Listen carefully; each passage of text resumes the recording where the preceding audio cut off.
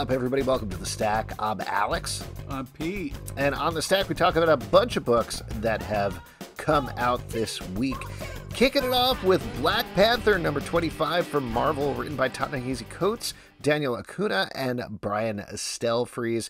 Now, this is a big issue bringing to a close everything that Ta-Nehisi Coates has been working on this entire time on Black Panther.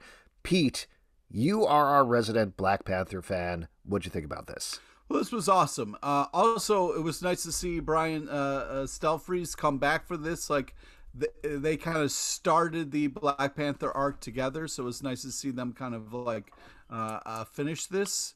But yeah, I mean, do you think that Brian Stelfreeze said it's time to finish this?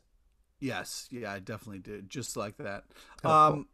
Yeah, but yeah, the art's fantastic. It's still a little tough to read Black Panther and not think about Chadwick Boseman. Rest in peace. But this is a fantastic book, really well written. A lot of cool, badass stuff happens in this issue. I agree. This has been an epic run. It has been, it's included almost every aspect of the Black Panther mythology in a really interesting and fascinating way. It's almost a companion piece to what he's doing over on Captain America in a way, where that's this own team book building around Captain America in a very similar way to we see a team building and supporting Black Panther here, while it's still very much his story. But very good. I'm really interested to see what happens next, who picks this up and how they run with it. Yeah. At Marvel, if anybody picks up these ideas, because they're big and complicated and it won't be easy to do. But epic run. Next up, Mr. Miracle, The Source of Freedom, number 1 from DC Comics, written by Brandon Easton, art by Fico Ossio. This is picking up on Future State, where we're following a new Mr. Miracle who has taken over the mantle. He is a daredevil, he's a stuntman. In this issue, he tries to go on a date. It doesn't go particularly well, and he meets a new enemy. I was a big fan of the Mr. Miracle series by Tom King. This is obviously a very different take, but what did you think, Pete?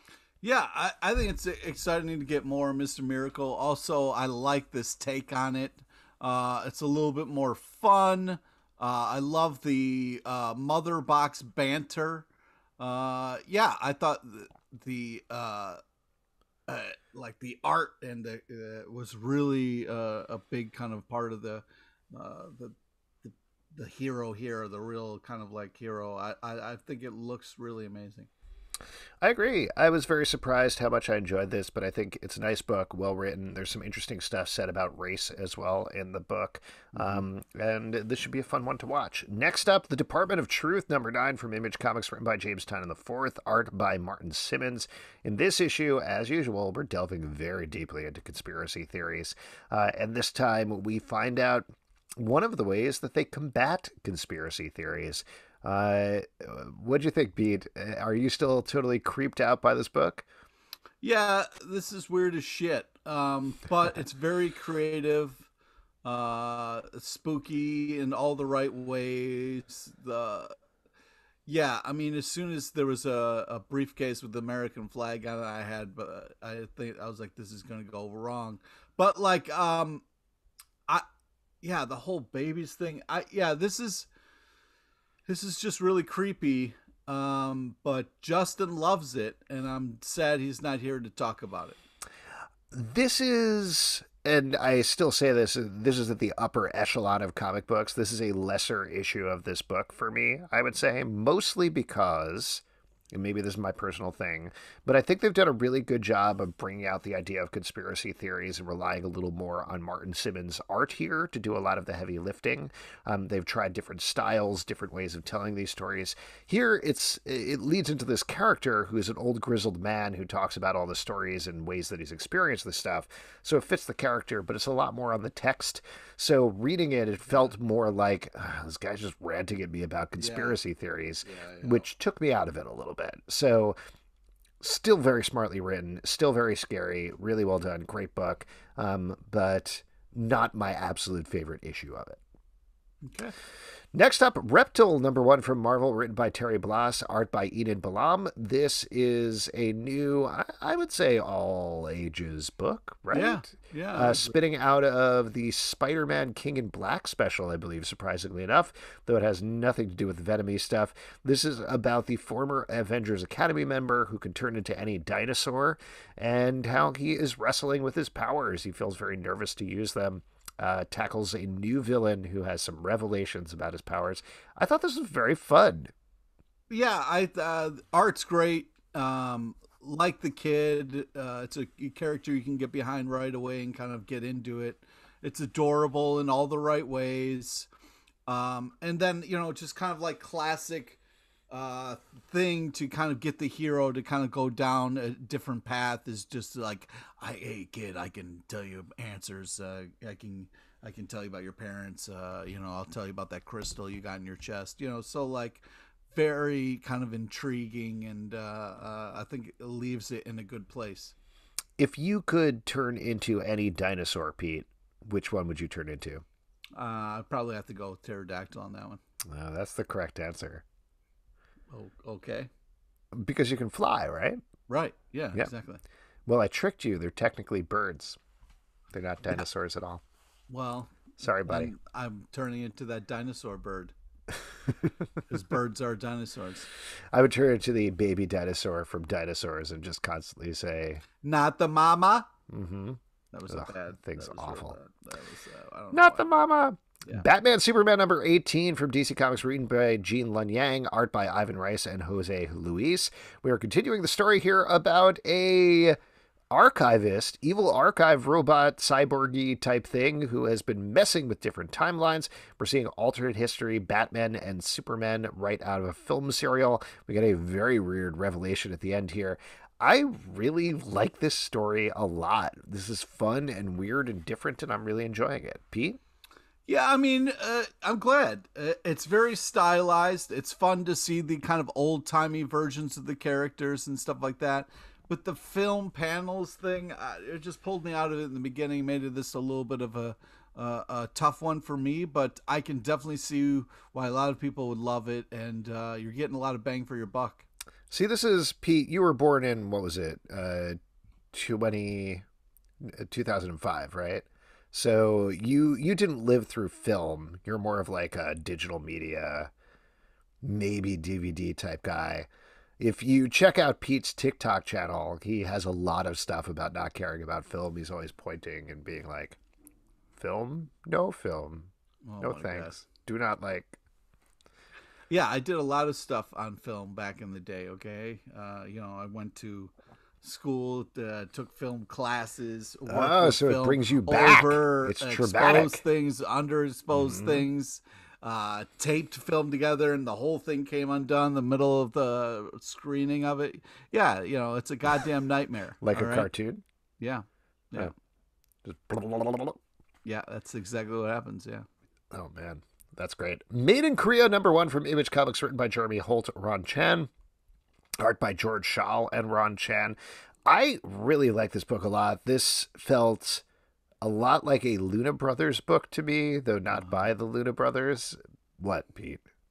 It's just like, even when we don't have Justin's here. You know what I mean? Like, we can't. He loves to bring up the Luna Brothers. But this feels like it because this is a sci-fi story set in the not too far future where people have proxies who are little robots who live with them. And when they can't have kids, they get these little robots to join their families. We get to see a little bit of this world here. And the reason I bring up the Luna Brothers is because what they do with a lot of their stuff is this accessible near future sci-fi that doesn't feel too far from reality. It's not 30,000 years in the future. It's like 20 years in the future. And that's you think kind in 20 years there'll be little robot people? Sure, why not? You can't tell that are robots? Yes. Speaking as a futurist, I would say yes, 100% definitely. Oh my God, that freaks me out. But I really like this. I like the story. I like the art. I thought it was interesting. The main characters were fascinating. It sets up this conspiracy element that I think we're going to follow. What? You weren't into this at all, Pete? Well, first off, you don't like film. You don't like robots. What is it, Pete? Cool art. Great idea. Love the title. Amazing cover. Fantastic. Love but the title. I don't. What it is? It's a great title. Sure. It's an amazing cover. It's very powerful. It's what you want to like get someone to pick it up off the shelf and be like, "What is this?" But, this is another thing that's like, hey, don't pay attention to those Terminator movies. Make machines. We won't kill all you humans. Well, I don't think that's what it's about. It's not about robots going evil. I'm not saying it's not about that, but I'm saying this is a thing that gets people cool with that idea. And I feel like if we go down that road, this is Terminator propaganda? Exactly right, yeah. That's crazy. That's a crazy reason to not like this book. The Other History of the DC Universe, number 4 from DC Comics, written by John Ridley, art by Giuseppe Camuncoli. In this issue, we are focusing on Renee Montoya. Yes, one of my favorites. The new Question. Yeah, this made me realize one of the things about this book, even though I appreciate every issue of it, is if I know the history of the character a little better, I definitely hook into it more. Yeah. And here I know Renee Montoya more, so I was like, oh yeah, oh, I remember that. Oh, that's cool. Oh, I know what they're talking about. But even barring that, the layouts are great. The way that John Ridley is taking these expansive, insanely complicated, impossible to reconcile histories of these characters and making them work, particularly for thematic outsider reasons. In this case, Renee Montoya is a lesbian, and she is grappling with that throughout the book, which is something which was in her history. Really well done. Yeah, it's just powerful storytelling, really great use of text and art, kind of in this still kind of powerful stuff. And I just was, I continue to kind of be blown away by this. And I'm so glad DC is doing this. It's such a great series. Definitely a must kind of check out and pick up. Absolutely. Next up, let's talk about Beta Ray Bill number 3 from Marvel by Daniel Warren Johnson. Pete, you want to take it away with this one? Sure. First off, just absolutely breathtaking. I mean, the paneling and the designs and all the action and the flamethrowers and the giant machine gun turrets and a ship that then turns into a submarine. I mean, this is just like such great stuff. And then two old friends catching up during a game of Pong, and then like, can you imagine like how touching it would be if Alex, you and me had a game of Pong, and then afterwards you gave me a giant axe that was also part of you? I mean, that's just moving, powerful stuff. I just, yeah. And then, you get a lot of just over the top action with all of this moving stuff. He does a great job of balancing heart and action and over the top nonsense with some real stuff in there. And I just, I eat it up, and it's so enjoyable, and the cliffhanger was really fun. I just can't get enough. This book is really good. You're absolutely right. Like you said, Daniel Warren Johnson's art is amazing. The story is great. It builds so nicely. The cliffhanger at the end is very exciting as well. And I love the emotional underpinning of Beta Ray Bill's ship being in love with him, and I'm just... picking up on it. Oh, I'm so worried about it because Beta Ray Bill kind of like hates his appearance and like wants to get back to his human form, but here's his ship like pronouncing his love for him, and like, oh, don't do that to the ship, man. You know what I mean? And I'm worried that Beta Ray Bill is going to blow this. So good. But I'll tell you what, do you know what is better than Beta Ray Bill? What's that? Better shaved balls. Oh Instead of Beta Ray Bill, it's better shaved balls. Right? Wow. I just, I don't know what to say to you. Because this week's episode is sponsored by Manscaped.com and the Lawnmower 4.0 trimmer, now available for purchase in the USA and Canada, but not in Nidlevar. No. Unfortunately, it's not there yet. Not yet. You also can't get it in Jotunheim or Muspelheim. But in Muspelheim, I don't think you need it because it's made of fire and it would just singe you, you know? Oh my God. What is happening? Are you losing your own hammer in a tangle thicker than Yggdrasil, the world tree? Then try the Lawnmower 4.0, which has a ceramic blade Skin-safe technology, a 4000K LED spotlight, different guard legs to customize your trim, and it's waterproof in case you're Namor the Submariner. I feel like you're mixing your comic book references there a little bit. Maybe I am, but it's all part of the same universe, the Marvel Cinematic Universe. But we're talking about the Manscaped Cinematic Universe today. Wow. Get 20% off and free shipping with the code FANSIDED20 at manscaped.com. That's 20% off with free shipping at manscaped.com, and use the code FANSIDED20. Unlock your confidence and always use the right tools for the job with Manscaped. Yeah. That might be our last Manscaped read. So I just wanted to say, like, you know, I did trust my balls with this product, and I feel good about it. Yeah. And Zalbin did not. Thanks for selling me down the river right at the end there. Well, for some reason, you have like old rickety balls that you don't trust anything going near. They squeak as I walk. I can't. It's not something I can help. Oh man! Yeah. Wait, can you hear them? They're actually saying something right now. Yeah, sometimes I can. That's weird. My balls just. Sometimes I'm like, wait, is there an old ship nearby? Oh no, that's Zalbin's balls. Have you ever heard of the ship of Theseus? Oh my god. Now, if you took the ship of Theseus and you shaved it down over time and then replaced... What is happening? I'm not sure. Strange Adventures, number 10 from DC Comics, written by Tom King, art by Mitch Gerads and Evan Doc Shaner. This is a big issue of this title, very huge, because we finally get some answers here about exactly what has been going on with Adam Strange and with the enemy, the Picts, who have been invading Earth. Pete, I know you get a little bit frustrated with Tom King books when you don't get answers. How do you feel now that we're getting answers here? I mean, that's exciting because I've been lost for 10 issues. I still feel a little dazed and confused about everything, but I'm excited to get some kind of truth to what's happening. Still a absolutely beautiful book. I like the way that things are twisted and turned here. I feel like I say this all the time with Tom King stuff, but this is one that I'll be excited to go back and read again, particularly with the revelations that happen in this issue. I don't want to spoil it for anybody, but very well done, very well plotted. And like I said, gorgeous art. Next up, Alien number 3 from Marvel, written by Phillip Kennedy Johnson, art by Salvador Larroca.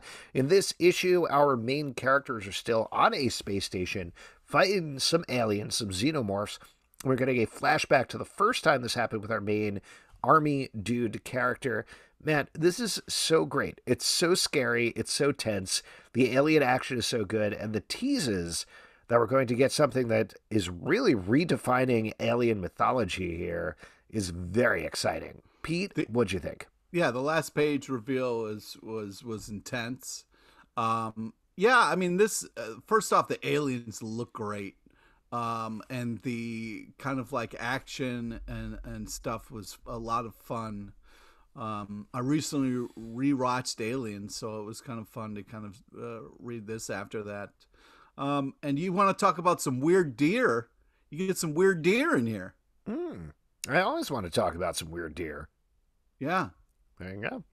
Great book. Definitely pick it up. Shadecraft number 3 from Image Comics, written by Joe Henderson, art by Lee Garbett. In this issue, our main character is continuing to discover more about her new powers to control and take down shadows. We have some twists and turns here involving the main characters as well. I like this book more every issue. I think it was very evocative with the art in the first issue or two, but now that we're getting to the plot, it's a lot of fun. I like this character. I like these powers. I'm excited to explore more of this world. Yeah, I completely agreed. It's nice to see to kind of get the character up to speed on using her powers a little bit so she's not just kind of running from her shadow. But I think that like also great kind of last page reveal. I don't know if you want to give it away or not, but you know, I also had an awkward conversation with you know, a parental figure and found out somebody wasn't my brother, so it was tough. Wait, what? Really? No. Oh. Okay. Sometimes you confess stuff like that on our show, so I just don't know anymore. Next up, Stargirl Spring Break Special number 1 from DC Comics, written by Jeff Johns and Brett Bassinger, the star of the Stargirl series, art by Todd Knock, and Brian Hitch and Fred Hembeck, of all people. This is, as you can probably tell, a bunch of different stories about Stargirl. The main one is resetting her in the DC universe and very lightly tying her to the way that she is on TV before setting up the new Stargirl series. We get some of the Seven Soldiers of Victory. We get Clock King. We get Per Degaton here, one of Jeff John's favorite villains when it comes to the JSA. I had a lot of fun reading this. It was nice to see this team back together. What'd you think, Pete? Yeah, I was a little worried about the title, but I really liked a lot of the stories in here. I missed Stargirl, missed the TV show, and I'm excited to, it was nice to get some Stargirl in comic book form here. I agree, and kudos to Stargirl star Breck Bassinger on writing a bunch of notes for Stargirl. Excuse notes. It was very fun. Yeah. And it was fun seeing Fred Hembeck, too. Always love that guy. Next up, Something is Killing the Children, number 16 from Boom Studios, written by James Tynion IV, art by Werther Deldaria. After finishing the first big arc of this book, we are zooming back in time and getting the origin of our main character. 16 issues, and now we get the origin story. Unbelievable writing to be able to get away with that and have it not be weird. I love this issue. Absolutely love this issue. So what did you like about it in particular, Pete? Well, first off, it was, you kind of get this gruff character and you don't know what her deal is. There are times where she shows like a heart of gold and sometimes she's cold as ice. So it was nice to kind of see a little bit of how she kind of came into this world and maybe why she is the way that she is. And I feel like they did it in a way that wasn't too tropey and wasn't too... I thought it just worked really well with the character and kind of gave the reader a new kind of appreciation for moving forward. I agree. Just really good stuff. And like you're saying, it's very dark, very cold, but interesting. We meet some new characters here that I'm really fascinated to follow. It's very bold. Yeah. I mean, honestly, in a weird way, this makes me excited for the third arc, whatever it is, because we got this enormous 15-issue arc to introduce the premise. Now we're getting the origin. What's going to happen next? What is the information we need here that we're going to get going forward? Very exciting. Next up, Robin number 2 from DC Comics, written by Joshua Williamson, art by Gleb Melnikov. This is picking up on one of the bolder cliffhangers we've seen in recent memory, where the first issue ended with Robin, Damian Wayne, on a Mortal Kombat style island. His heart got ripped out. He died. Surprise, probably not a big surprise, but surprise, he comes back to life. It's Lazarus Island. It's Lazarus Island. It's right there in the name. Yeah, but in video game style, everybody in this Mortal Kombat style tournament gets 3 lives. They can leave at any point, but if they hit the 3rd life, their soul is taken forever. Unless they know the Contra code. Unless they know. Does that work in Mortal Kombat? No, it doesn't. I wish it did. Very fun premise. Really like this video game style thing that's going on here. The characters are fun. I liked the almost anti-cliffhanger that happens at the end of the issue. I know you're very anti-Damian Wayne, Pete, but what did you think about this? No, I love this, Robin. This is great. Love the first issue. Second issue, really fantastic. I like the kind of character voice that Robin is doing. I think it's a lot of fun. I think this is like a great kind of place for this character to kind of like learn and grow on this island. So I'm excited for it. I think this is a great idea, and I'm glad DC is doing it. Next up, Haha, number 5 from Image Comics, written by W. Maxwell Prince, art by Gabriel Hernandez Walta. I feel like it's more like haha. Ha. No, it's not. It's not from The Simpsons. Maybe it's like the Joker laugh that Jared Leto does in the Snyder Cut, where it's oh god, where it's like they took him laughing and played it backwards or something. I don't like it. Not even in a I feel uncomfortable way. Just I don't like it. But I do like this book a lot, and I like this issue a lot too. Yes. The art is stunning in here throughout from Gabriel Walta. This is about an old lady who used to be a clown, is holding on to her makeup, holding on to the old times. There's a young boy who is challenged to steal something from her house, and it ends up in a very sweet and poignant way by the end, which I was very surprised by. Very surprised by. I thought for sure that old lady was going to cook that kid and eat him. I thought that too, but spoiler, she doesn't. Yeah, it's Yeah. this this book continue. That's the fun of it, is you don't know what's happening. Mhm. You really don't. They have it has a tone, a eerie tone to it. This is it continues to be a very kind of impressive comic. This haha kind of spin off of the Ice Cream Man. Yeah, I'm also very interested to see the next issue because it is the Ice Cream Man team on it. So kind of fascinated to see what they lead into there. But this is very good. And they're all one shots. There's no continuing plot to follow or Yeah. anything like that. So you can pick up any issue and jump right in. And this is a really good one to check out. Next up, Harley Quinn, #3, another clown from DC Comics, written by Stephanie Phillips, art by Riley Rosmo. In this issue, Harley is trying to set up a support group for Victim of the Joker. Doesn't go very well because of Hugo Strange, who has his own missions going on in Gotham City.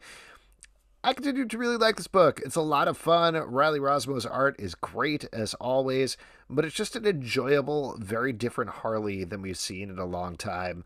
I like it quite a bit.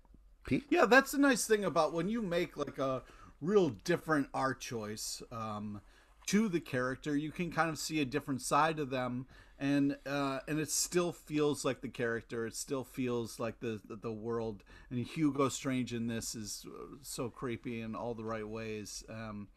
I this continues to just be fantastic. I'm very much enjoying this, and the art is leading the way. Next up, one I'm very curious to get your feedback on because I feel like we're going to disagree on it just on basic principles, but we'll see what happens.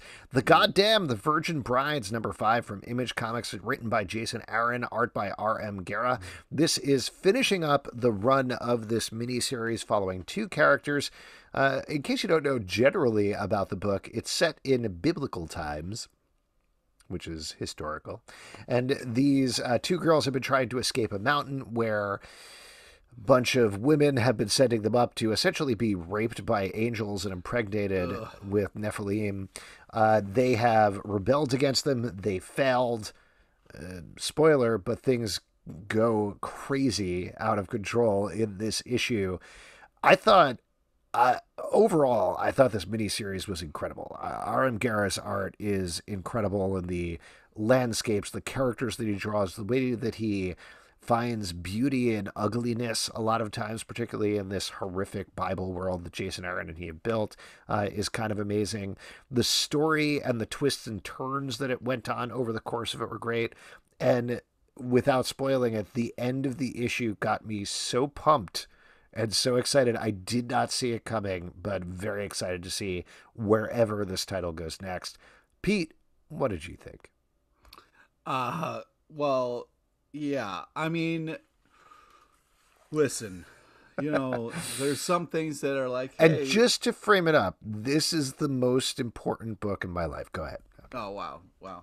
Yeah. I mean, some things. If you say anything negative about this book, it will crush my fragile self-esteem. Go ahead. Oh, I'm sorry. First off, I'm sorry, Alex. So yeah, I mean, I don't do well with this kind of thing where it's just a lot of nudity, and then some of the religion kind of It is. We talked about this before, but it is crazy to me, not to keep getting back to the ad that we've been doing, but it's crazy to me that you were like, "Did you guys shave your balls yet with this Manscaped that I got? It felt great when I shaved it. It was great. It's great for sex." Is what you basically said. And then we get to this comic and you're like, oh, I can't talk about this imaginary thing. Well, first off, there's a difference between ball shaving and then virgins being raped by angels. So, you know what I mean? You bring up a very good point. They are different. Yes, they are. And I could, joke about balls. But yeah, I just, that kind of stuff, it just doesn't work for me. But there was some real touching moments here with the character. The art is grotesque in all the right ways and gets you in the feels for sure. But it's impressive, but it's just not my kind of cup of tea. So I tip my hat to how impressive it is in the story that is told. This is just not in my wheelhouse, so apologies. That's all right. Next up, Action Comics number 1031 from DC Comics, written by Phillip Kennedy Johnson, Becky Cloonan, and Michael W. Conrad. Art by Daniel Semper and Mike Oming. The front story is about Superman and his son. The backstory is about Midnighter. Pete, you've been a little back and forth about this run, I think. What did you think about this one? Love this. I mean, this was like a lot of things happening in here, a lot of things coming ahead. Love the action. Kind of Superman dealing with everything that's going on. I'm kind of glad we got to a lot of that.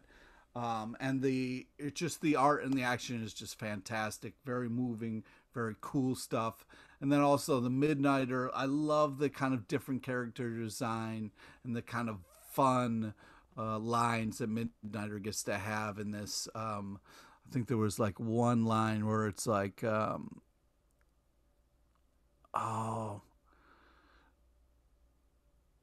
Oh no, I was talking about I wrote down the line that Superman said that was like really amazing in the blinding light, as like this kind of person is seeing like a form come into frame, and it's Superman, and it was like, my name is Clark and no more harm will come to you. I was like, holy shit, that was really powerful. I really love that panel.